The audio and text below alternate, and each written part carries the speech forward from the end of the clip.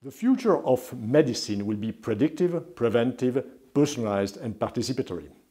This will mean that people will have access to treatments that are much more focused on their real needs, given their specific medical background. To reach these goals, we need to establish and process huge data sets with medical data coming from all over the world. This will allow us to find patterns and pathways towards an effective precision medicine. But these data are, of course, very sensitive.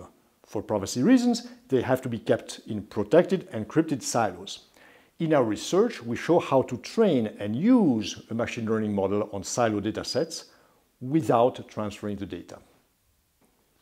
Consider a consortium of hospitals who will be our data providers.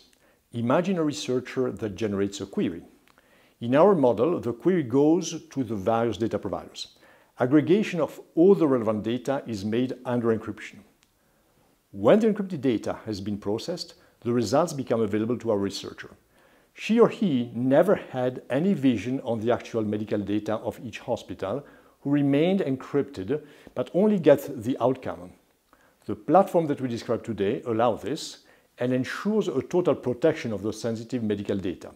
This highly secure technique opens new perspectives for federated learning, notably for medical research.